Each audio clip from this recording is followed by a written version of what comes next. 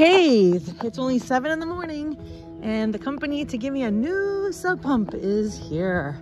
Praise the Lord. Okay, the back door is open, getting ready. Now they're gonna jackhammer, so I had to take the mister outside. I hope my bunny's gonna be okay. Everybody in the house is sleeping. It's only 7:30 in the morning and it's gonna be loud. Jackhammering, making the cement floor bigger. I'm getting a stronger pump with battery backup. Oh yeah. Look at this man. He's just throwing himself down, getting all dirty.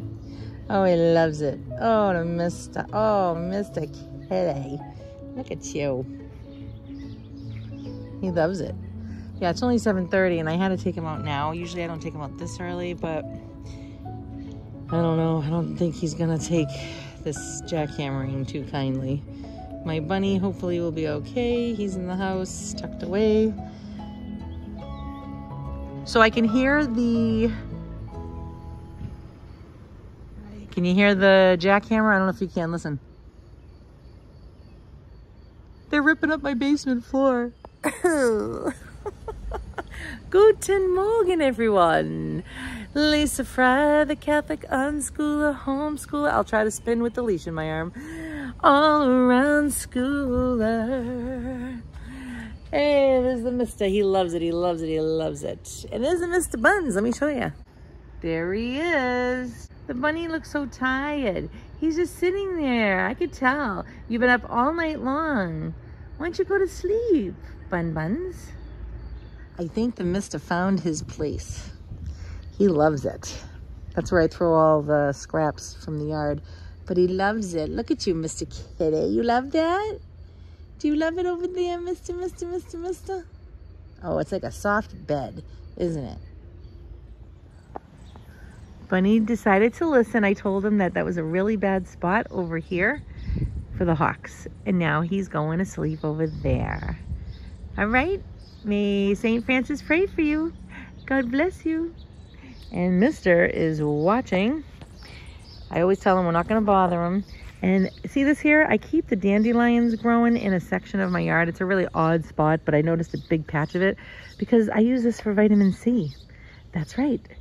That's what the Italians do. And instead of buying it, it's free. So I will throw it in my smoothies. Obviously not right now, so I'll probably cut this part down next time I mow. Pretty good, right?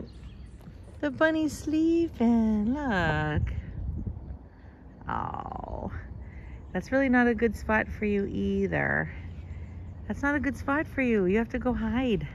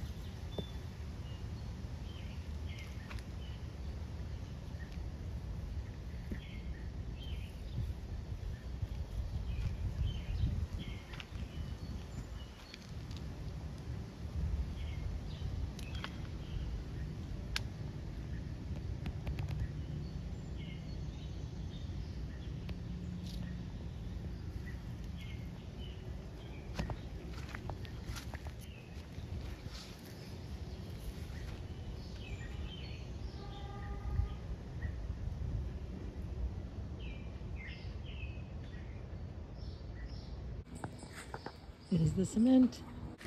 While I stand with the mister under a tree, I want you to know that I was thinking about how like peaceful my morning has been, and I want you to know that I know I've done a lot of projects around my home in the past, and that still doesn't take away the fear, if you will, because I'm on my own now. When I say that, I mean God is my father, you know, and he watches over me. He's also my husband. That's what he says in the Bible, that he is the husband of the widow and the father of the fatherless. So I very much know, and I always ask St. Joseph, oh my gosh, for help. He is my helper when it comes to all the help around my house, because he was the foster father of the Holy Family and a carpenter, so I trust in him. And the thing is, I want to be a testimony for you that if you're scared, that it doesn't mean that you have to not move, right? So like I always say, if you had a commander-in-chief and he was guiding you through the military and you were stuck in the jungle and you had to get out of there,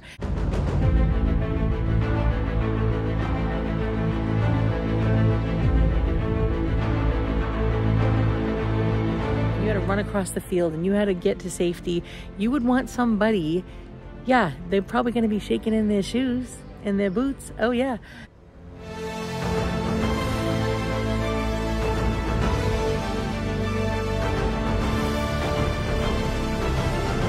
But you want somebody that you know is going to be brave and get you the heck out of there.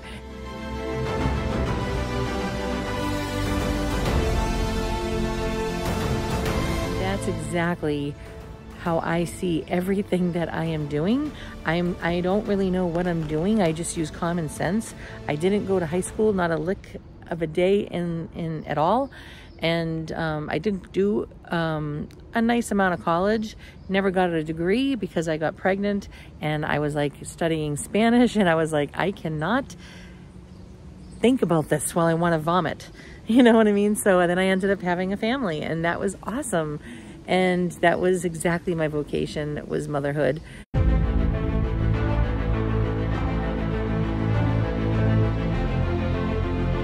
And, but I just use common sense.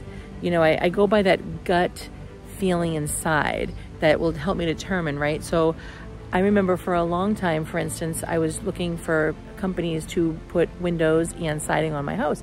And I would stand there and I would say, you know what?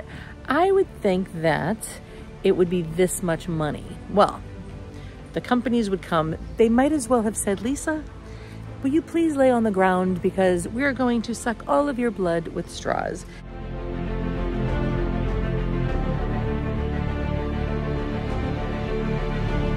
So I was like, what? I said, that is astronomical. I said, if you think I'm going to go get another mortgage, another loan, I said no. So you have to really just don't go, you know, by 3. If you're doing a huge project like that, you don't want just 3. No, I probably interviewed 20, and I'm not kidding, companies. And I just found somebody who had the same mind, the same thought, and for the price that I was looking for. And I found them with a ton of prayer. And my point is of all of this is that I just, you know, you have to use your common sense and with courage, right? You have to be courageous. You can't just go around not moving because you're afraid, you know? It's okay to be afraid as long as you just keep moving. You know, and sometimes not moving is also a thing in doing the right thing. So I just want to encourage you that, so when I'm bringing this up because, you know, he's working on my sub pump right now, and for the whole time I've been waiting for them to come, I'm like, oh, I feel sick, you know, because it's like the unknown. And then, yeah, so now more money is going to be taken out of my bank account, and it's just like, I always get like this in here kind of thing, you know? And look at the mister.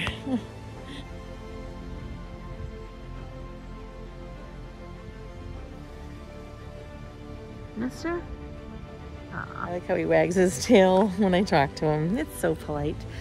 So, you know, whatever it is, you know, I keep doing all these projects. Like, seriously, I had a new shed put in, the old one out. I had new siding. This is all after Mr. Fry.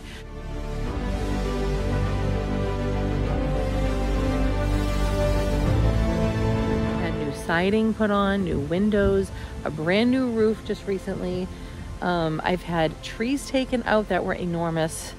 I've had my whole entire ceiling done in the kitchen. I've had massive leaks in the house that I thought there was gonna be lightning and a storm. I had to have all that replaced. I had to have floors and rugs and you name it. I have had everything done.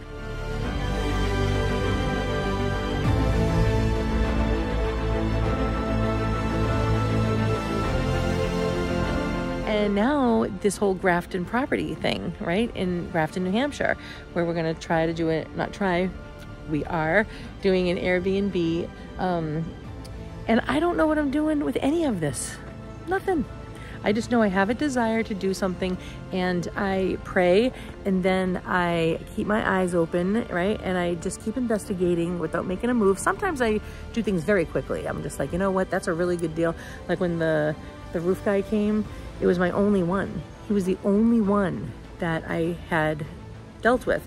And he exceeded my expectations because I had already done a bunch of research in my head by observing, by asking people, oh, you got a new roof? How much was it for yours? Oh, what's your square feet? So I had already done that without researching the company, you see? So I had already gotten a better deal on a friend's house who paid more than me, and their house is smaller. So I was like, as soon as he said the price, it so pleased me that I stood up and I just shook his hand. And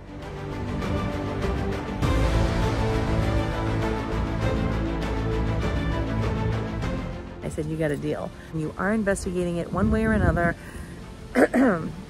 So, you know, I really have no idea what I'm doing half the time. I'm just using my common sense.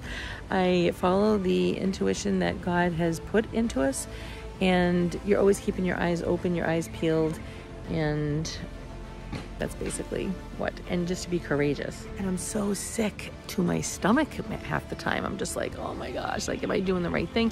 And then when all's said and done, you know, I get to stand here and I get to say, wow, look it, I have a new roof. I have new siding, I have new windows, I'm getting a new sub pump, thank God. And, you know, there's some projects still. You know, when Stephen passed away, I got the central AC because when we got here, we took that out. We disconnected everything.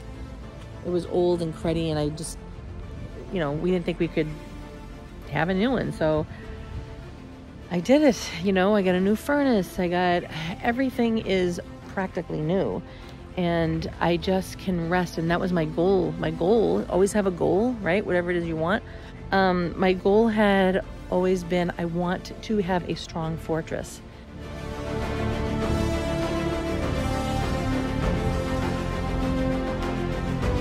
Okay, I want to live here for the rest of my life, and I want it to be strong.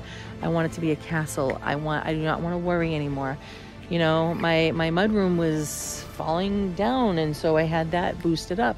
Always trying to find great deals, great people who can do these things. I had a friend do that, Brother James. Now I have to repair a wall on that mudroom.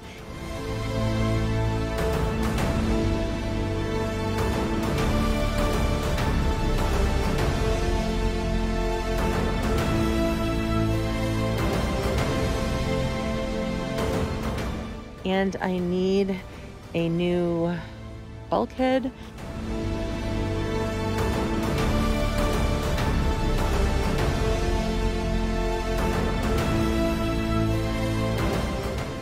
And a new fence. When those things are done, I think my whole house will be complete, and then I can rest.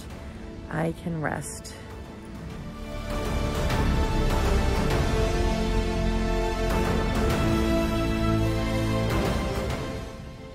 So even though you're afraid, be brave.